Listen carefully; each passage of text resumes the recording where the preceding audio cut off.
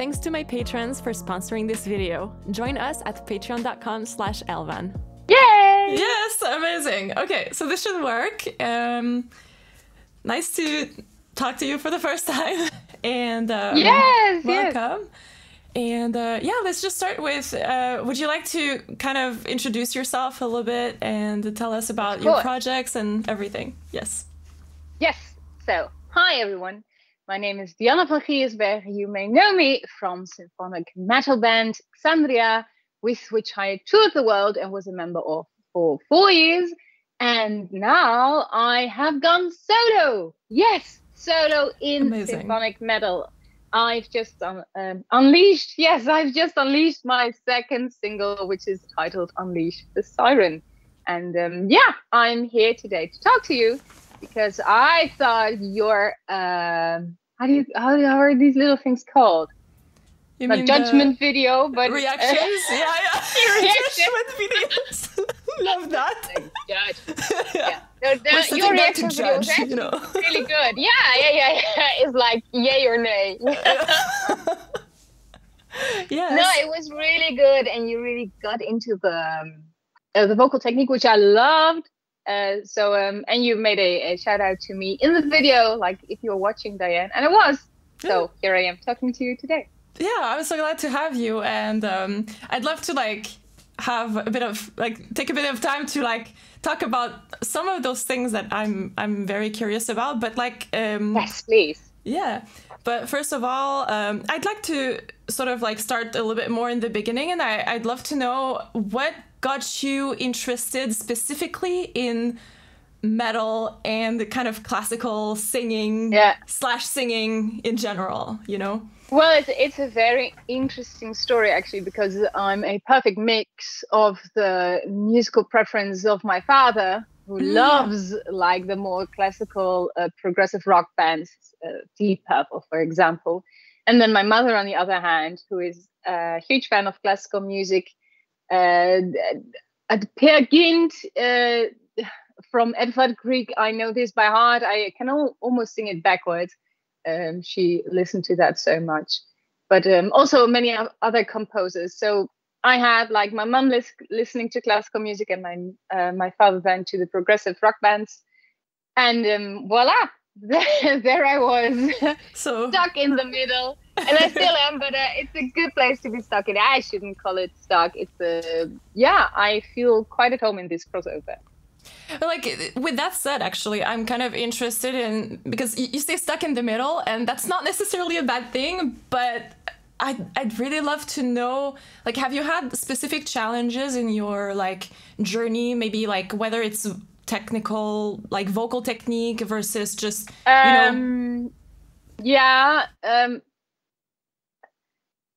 the challenge was and still is, how can you make a balanced enough mix on your ears that you have enough room to hear yourself, which is it's hard to say much more important when you're a classically trained singer than for example a pop singer, because it's important is not the right word, but if you are classically trained, you're used to working with a room. Your voice bounces off different walls, ceiling, and every fabric is different. So wood is different, resonates different to carpet, to a wall, which is more ironish, soundish. And if you're a classically trained singer, you work with everything that just bounces off and then comes back to you. And that's how you make your sound.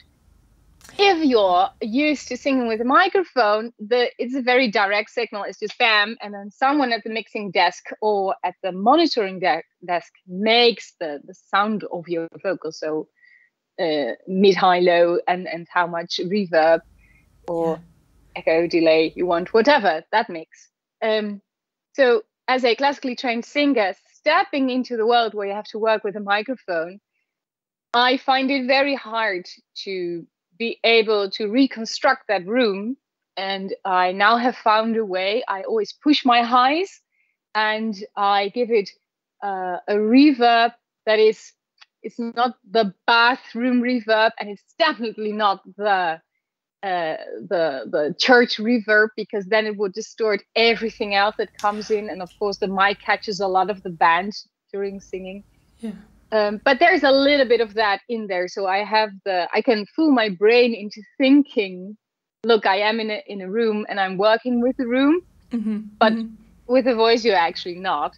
But it's kind of this balance, like how can I present to be there so I can sing classically, not just make the sound but really work. Yeah. No, are you still following me?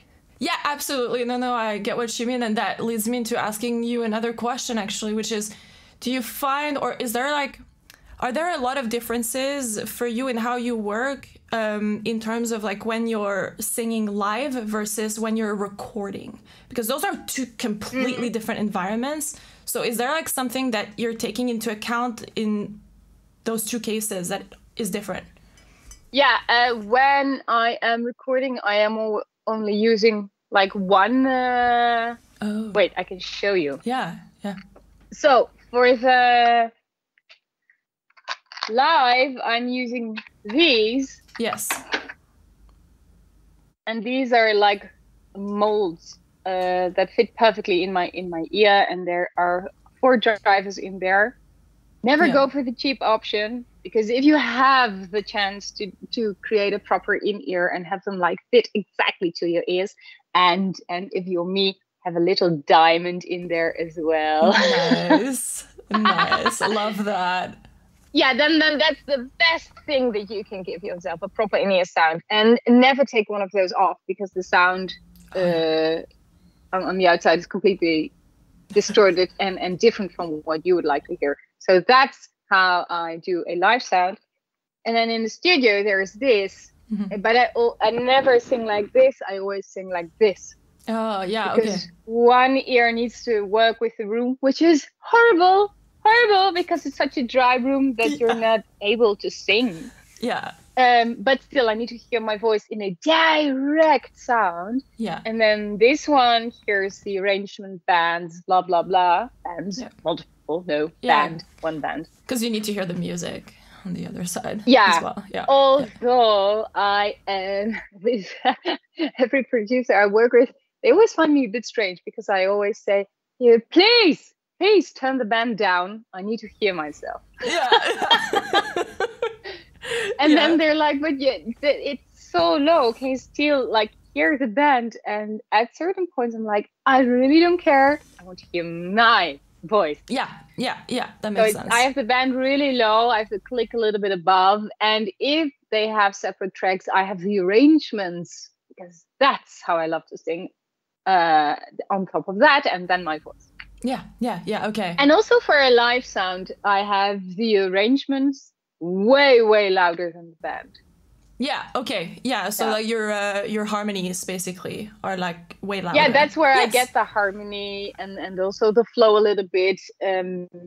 Of course, because the mic also catches the live the mix and the drums behind you. There's no reason for me, at least, to push the drums, because the mic catches that. Yeah. So it's not that I don't hear the voice. It's just that I hear them vaguely. I know they're there. They gave me a little bit of oomph, but I'm not the rock singer that really needs to, to feel all the low end to perform. No, I want tranquility. I want actually what everyone does not want for a live setting, the audience. They want to be taken away, and they want to feel the bass right here.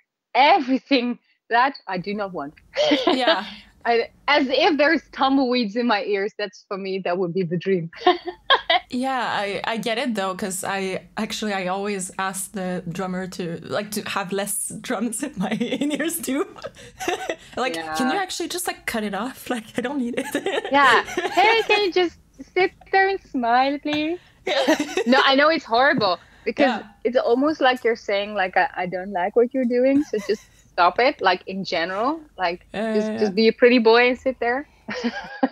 No, this is really horrible. And we're making this joke because you absolutely know what I'm talking about here. But it's a struggle. It's always, especially on smaller stages. If you're right in front of the drum kit, it's a constant clash.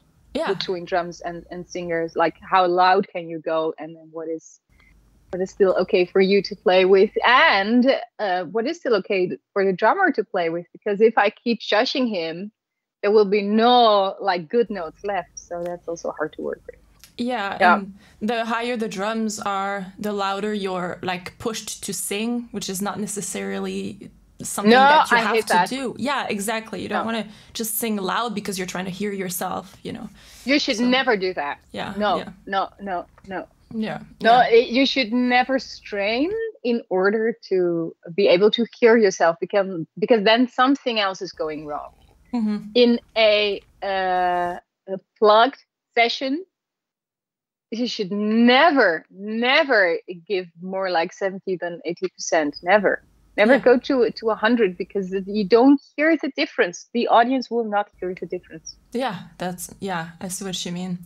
Like, I'm wondering. Yeah, because that you know, that little top, the 80 to 100, it's only meant for when you're already on a high or on a loud note, to give that little extra glow on the note, or that little extra euphoric touch. That's what that top dynamic is for, nothing else. Yeah, I see what you mean. Yeah. Yeah. You want to have something left to give a bit more on those moments of the song that require it's articulation. It's not at all to get the note where it should really know. Yeah.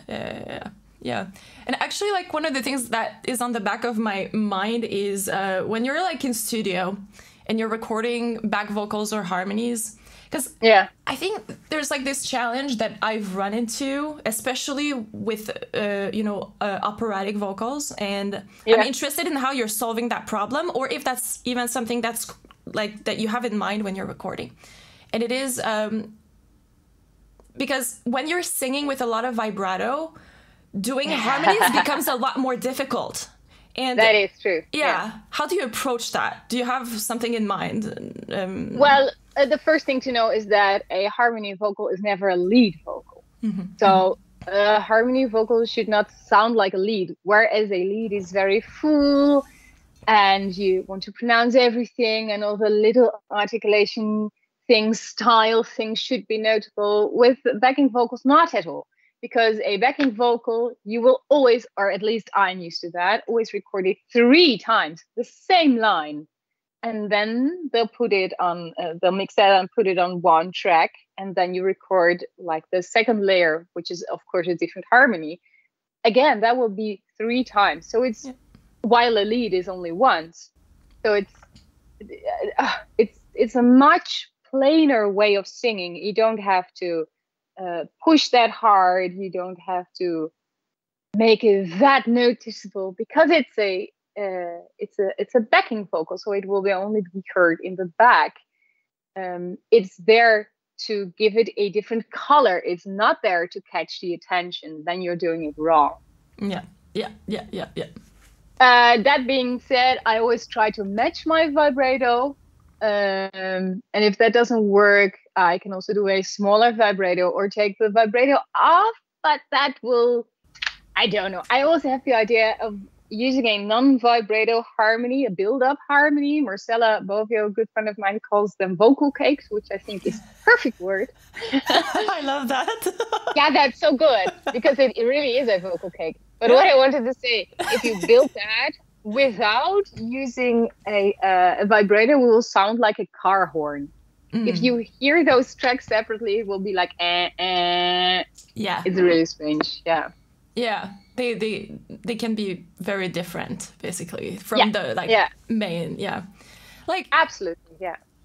That, like, I'm interested to know, like, what's your when you do vocal arrangements and you decide on where to put harmonies or, like, you know, those extra lines, what's like your kind of process when it comes to that vocal arrangement process? Well, they have to have a function. If you do a verse and you have like a double verse, then of course the second verse will have those harmonies, because your ears already know the melody. So you have to somehow spice it up, make it more interesting, and that's where you can do that, or have in the orchestration have little touches in the arrangement, so that you're and you might not be aware of that, but your mind still goes like, oh, okay, wait, I want to continue listening because I'm hearing new things here. So let me just not shut up and want to do something else. Yeah. That's one of the things. I also like that you can give it a color. So with backing vocals, you can make things more warm and bright and push someone into the lyrical direction, like the poetic sense of where you want to go with the song. You can make it more bright, you can make it more sad, or even more dark, especially if you're panning, so you're making use of left right left right left right. If you do like pa, pa, pa, pa, pa, that's very disturbing, and it can really announce that, okay, now we're going into a heavy part, and be scared. Yeah, so like playing with these the spectrum of left and right, basically. Yes. And like creating a build up is the there's all kinds of tricks that you can do, and it's great fun. Yeah. Because a song really grows from that. When I'm I first there's songwriting, and then there's demoing, pre-production. So you demo everything and you have an idea of what it sounds like, and then you can really study to get everything on a certain level. But in the demoing phase, sometimes I do backing vocals. Quite often they're not the definite ones. But I love that during the recording, when the leads are done and then you start to focus on the backing vocals, that can really make a song come to life. Yeah. It's just gorgeous. Yeah. It is very fun. Yeah, I love that. Yeah. Yeah. I had a question and it kind of escaped my mind. Oh no. Oh, that's okay. I just wanted to point out for those that follow me on my socials. I've been telling everyone that for Unleash the Sirens, we did not only do the backing vocals, we also built and with I'm talking about myself and producer Joost van den Broek. We built the whole choir by ourselves. So he's in there because he has a beautiful bass voice. So he added a little bit of bass. He sang it by himself, and then there is me like going from like not even alto, like contralto, and then like up to if I was like this high coloratura soprano. I'm not, but I can do it for backing vocals, and I have to repeat that live. So of course I can do the extreme high notes, but live no way. So we built the whole choir, and we have more than 100 vocal tracks. And imagine that every track is at least sang 3 times. I think we even did them 6 times for the choir to have it sound that massive. Yeah. And that's to create this depth and this kind of wall of sound that. Yes, that I can hear in the chorus of your like I think you did that for the choruses for your 2 singles. For the chorus, and then there's this Latin bit in the beginning and in the end, and it's there as well. Oh, and of course we have the vocal bridge, which is just before the final half chorus, before it modulates, and then there's the end chorus.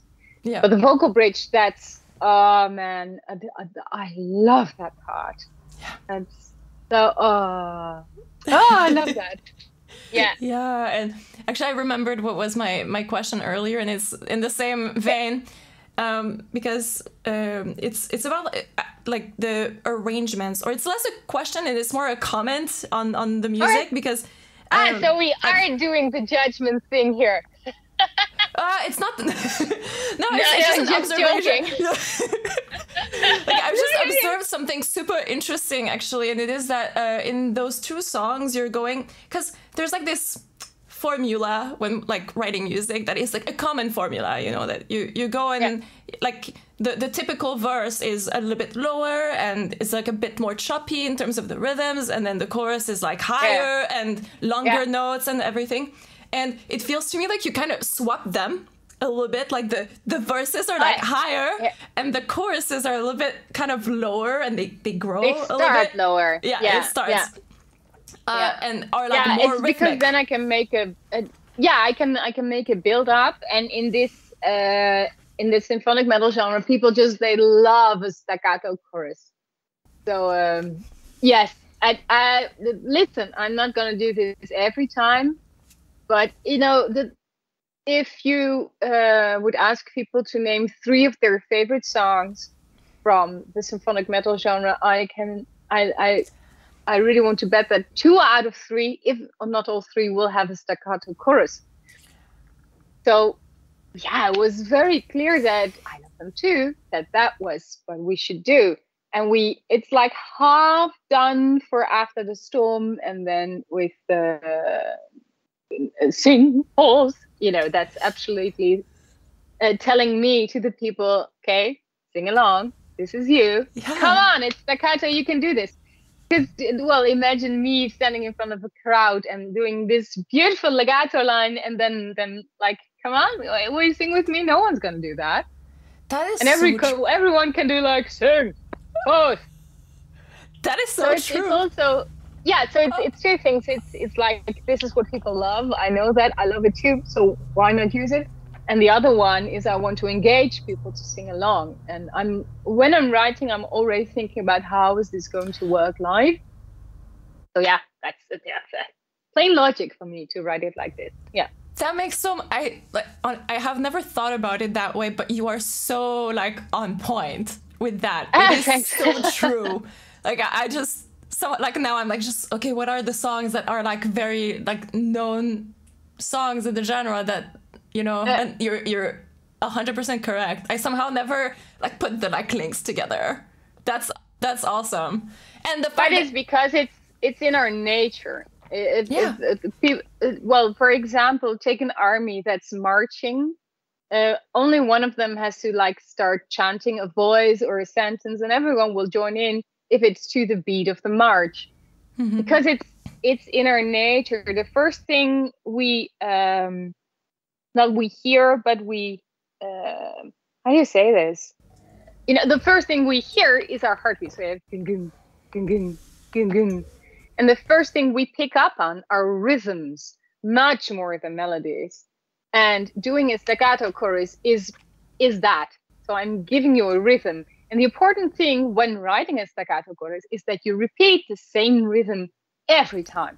Yeah. So I did sing, fourth, da da di da da. If I would have changed that for the second line and for the third line, then everything would have gotten lost. Yeah. So it's very important to repeat it, because then you're telling the audience, this is what we're doing.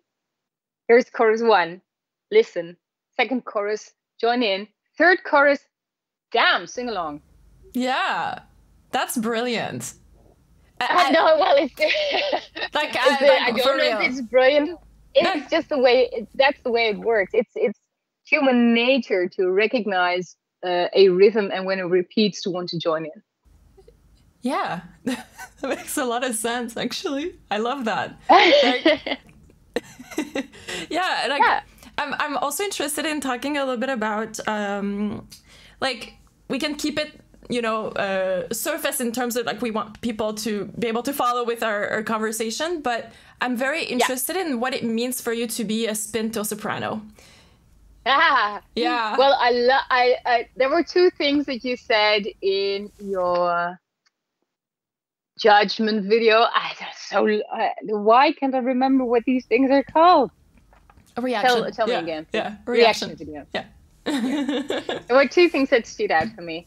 One of them is that, especially on the top notes, the voice has a lot of iron in it. There's this metallic sound that can really cut through, everything that's around it. And that's very true, especially if you're standing in an opera hall and you go up to the high E, and then, you know, if you already know there's a high B flat or B coming, I just love these moments because I'm like, I gotcha. Here's it coming. And then you know, then the knife comes out, and it's like everyone in the back row is still like, yeah, what's that? Well, that's very typical of a Spinto-Soprano. And then the other thing that you said was, so this is a voice type for which is very hard to sing soft notes, because indeed the voice just wants to do, damn, there I am. And that's so true. Loud, easy. Like you can wake me up at night and say, sing a high, loud note, and there it is. And okay, I'll go back to sleep. But soft.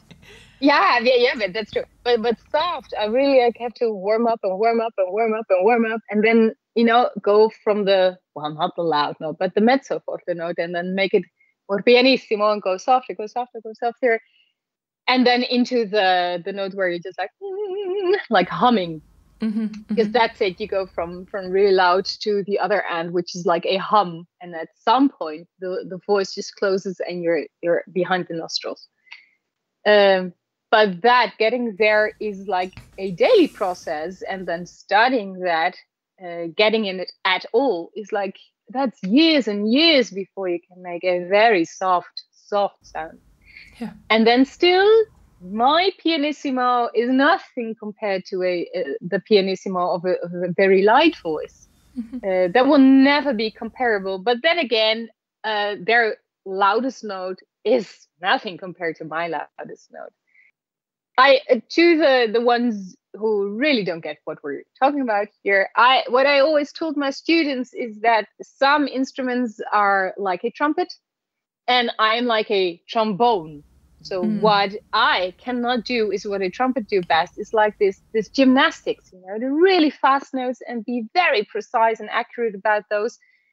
I can try that. I can study like hell, and maybe I can get there. And then there's a trumpet singer who stands next to me, and it's just because it's her nature or his that it flows out and it sounds so organically, and that's what people will want to hear. So the trumpet, the acrobatics, not for me. I'm very good at doing toot, and I'm very loud and very high. That's what my voice does. So I love that. I really recognized that you said, okay, so this is something difficult. And it's even more difficult to try to get that on a record, because in the studio, they will normalize everything. So soft will have the same volume as a loud note. So you really have to find a way to give it a feeling of now I'm singing soft, and give it a feeling of now it's loud. So because everything becomes the same. I just said it, just the same volume. So there's also this kind of theatric, the feeling, movement that you have to attach to a note to have it like, this is how I want to portray singing soft, and this is how I want to portray singing loud.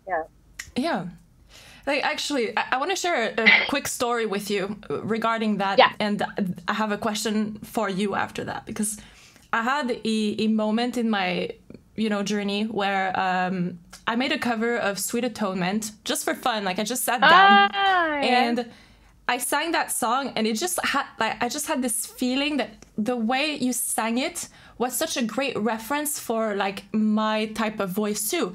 And then I was like, there's just something that clicks for me. And then I looked up what kind of voice you had, and came up Spinto-Soprano. And like, for me, that was a big moment, because I felt like, okay, I can really embrace this like quality that I didn't know was like, I thought I was lyrical soprano, and then I was like, I think actually not. And I'm just wondering if you had a similar moment in your journey, because I don't think Spinto-Sopranos are that common, and so we kind of get compared a little bit to other types of sopranos. And for me it was dramatic soprano. Okay. Which I still can step into. Because I think I can make the high notes a bit warmer if I choose to, but it's not that natural to me. But during my education, everyone told me, "Oh, you're a dramatic soprano. You're gonna be a Wagner soprano," and I was already like, "Yo, because that, and everyone saying that was like in amazement, like, "Oh, a Wagner soprano, wow!" And I was like, "Okay, so now I probably have to like Wagner then as well," and I do, but not the way that I like Verdi.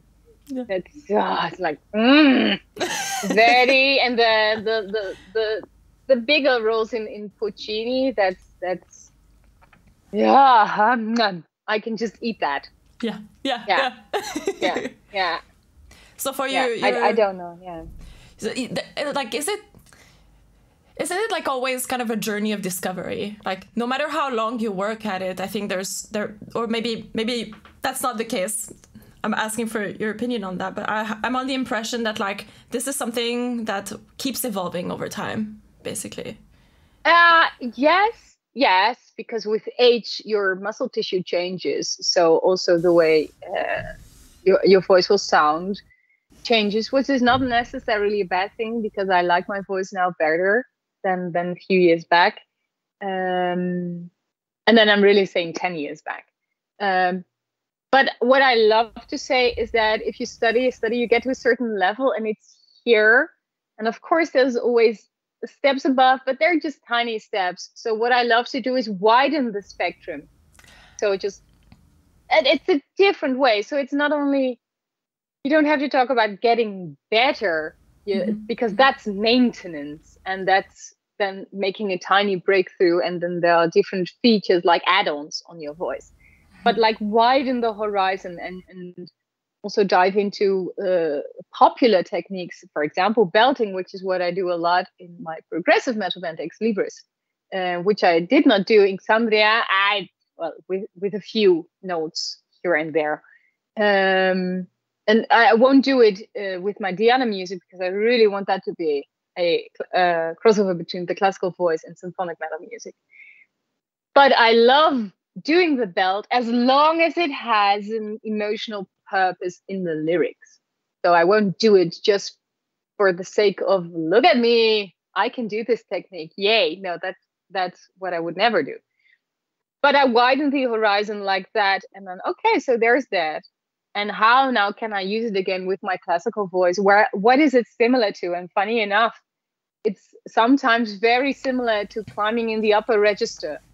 And then sometimes you also have with belting, it's like restraining here, you get all the power from the harness, as I like to call it. And sometimes for the upper notes, you have to lift the chest as well. And you really feel the power there. I always feel very manly if I do. I feel like I'm puffing up my chest like men do. So it's interesting if you widen your horizon, you venture into different vocal worlds, and then you come back and you think, hey, wait, maybe I did that all along, but I just didn't know. Yeah. And actually, I'm wondering, since you're really focusing on the operatic aspect of your solo music, I'm wondering what are, I don't know how to ask that. What are the differences in I'll say kind of opera, if you're performing an opera, an actual opera, versus how you're treating the sound for a metal band, and how you're modernizing. Oh, it's way different. Yeah, it's way different. If I would sing full on with a classical voice, no one would be interested, because they could not understand what I would be singing. And I think that if you sing classically, then every note you sing is born from the note you've just sang before. Do you know what I mean? Yes. So it's extremely legato. It's again, what I would say in my lessons, that a vocal line is like a cord where you hang your laundry on. If you have these little wooden pinch thingies that I don't know in English what they're called, if you take them off, the cord is still there, and that's your breath support. Yeah. It's not that if you would hang your laundry on the cord that you would cut the breath support. No, it's not like that. So that's classical singing. It's from low to it's everything is one line.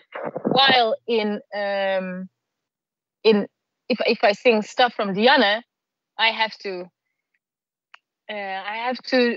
more often deliver it in pieces. Otherwise, people will not understand. Yeah. I love the first way of singing, but I also know that it is very, very much appropriate when the accompaniment is also working like that. And simply said, if you record with a band, it's like tack, tack, tack, tack, tack, tack. and there's no freedom to breathe and let this vocal line discord with the laundry. Just let it, like, if it's some kind of syrup, that you're pulling, or it's a string that you're like bending, and then it goes back and forth and back and forth, and it's, oh no, you cannot do it.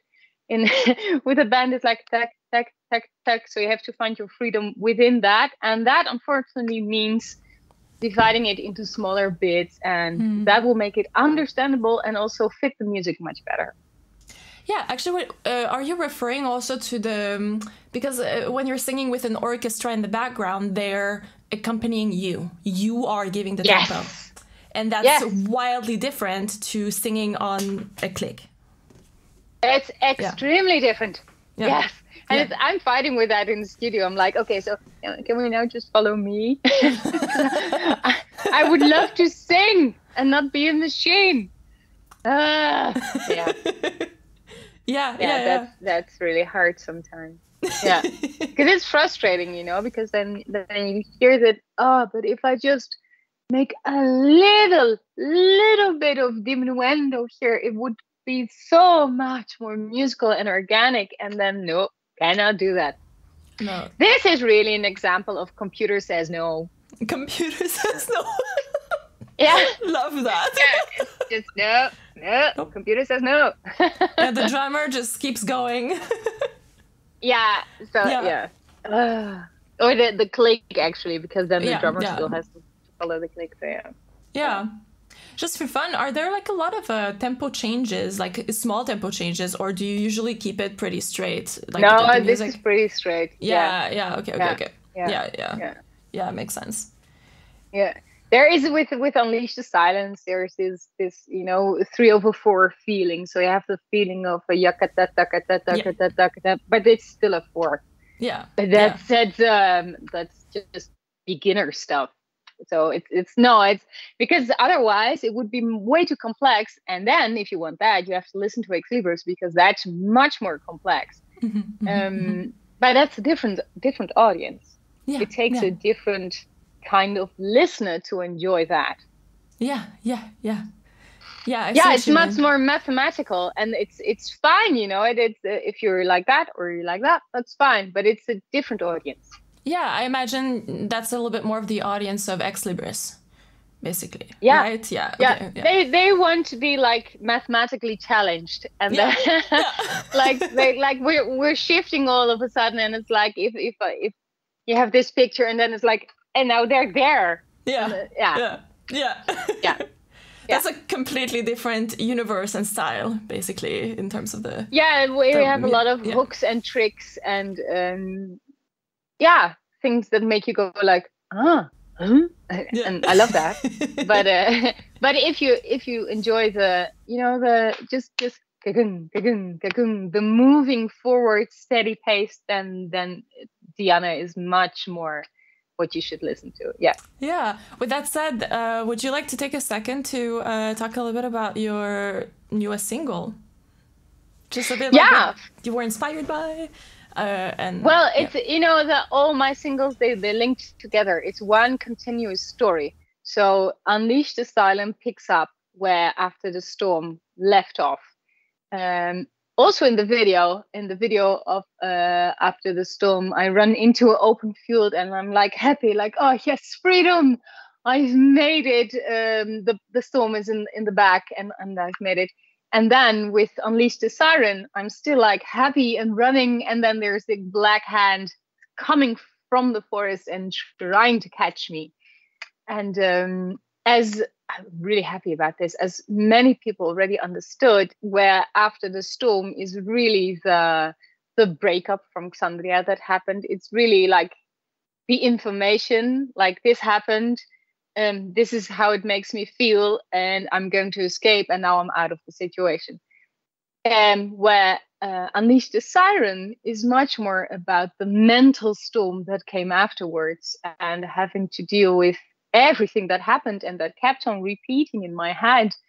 And eventually for me to find out that I'm the one repeating those things, and I have to find a way to cope with it before I can move on, because otherwise it will just constantly like grab me by the throat and pull me down, and I will still actually be in that very storm. Yeah. Actually, have you already kind of planned out what the songs are going to be about, or a lot of it is still open? Yeah. Okay. No, cool. No, for all 10, I have a script. Yeah. Okay. That's awesome. That's really cool. Yeah. So now the ending of Unleash the Siren, especially the video, is already a hint towards the next song. Yeah. Okay. Can you tell us about, like, anything about the next one? Nope. Secret. No. No. I won't be sharing that. Nope. Good. Nope. We're gonna have the surprise when it comes out. Yeah. Amazing.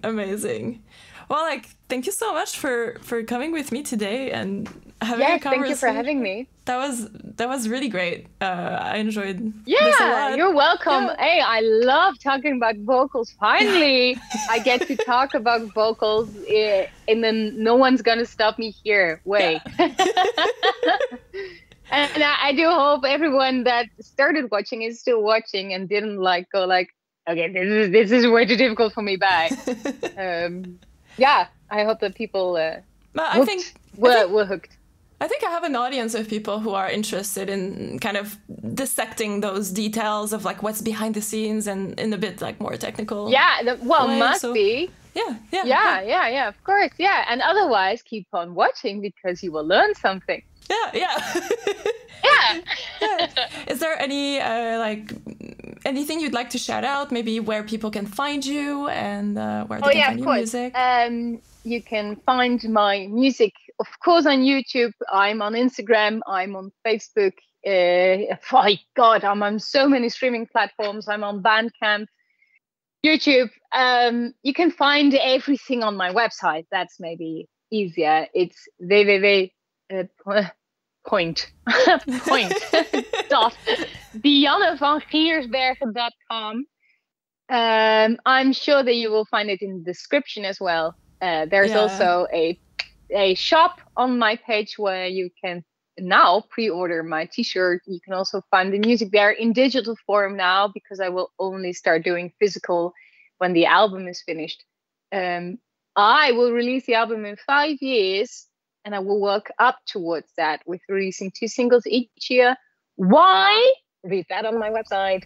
Yeah. So go there. You can find my socials there. There's also a link to YouTube where you can watch my videos. There are beautiful cinematic videos by my dear friends from Blackbriar. So be sure to watch those. Maybe you can find a link in this description as well. Yeah, I'll put all of the links there in the description. I'll try to put some on the screen also so people can find it more easy. Yes, that's brilliant. Yes. You also have a jewelry store with the beautiful earrings that you have. So that are made of musical instrument parts. So I leave that there too. So this is actually made from. Wait, let me grab one. Nice. Yeah. So I make. Yeah, I'm still here. I make jewelry from guitar strings, bass guitar strings, and cymbals. So this one is cut out of a cymbal like this. So I hand cut them and I design everything myself and I model them myself, and I've named my brand Precious Metal Jewelry. And that's also the name of my website, preciousmetaljewelry.com. Yeah. I'll leave that there too. And did you ever do one with harp strings?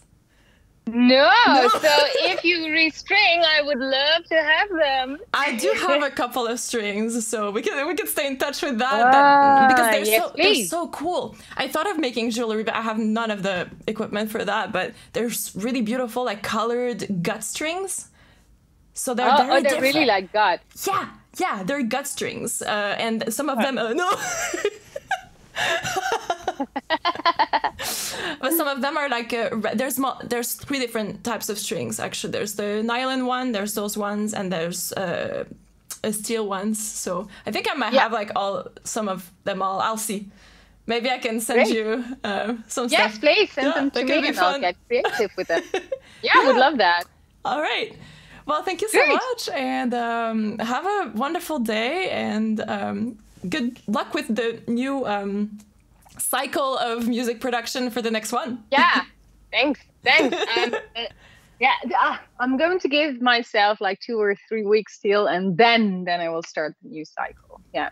Oh, yeah. And if someone would like to follow that I will share that on my Patreon. So with my Patreon, you'll support me, my journey, and you'll get to know all the inside information. Yeah.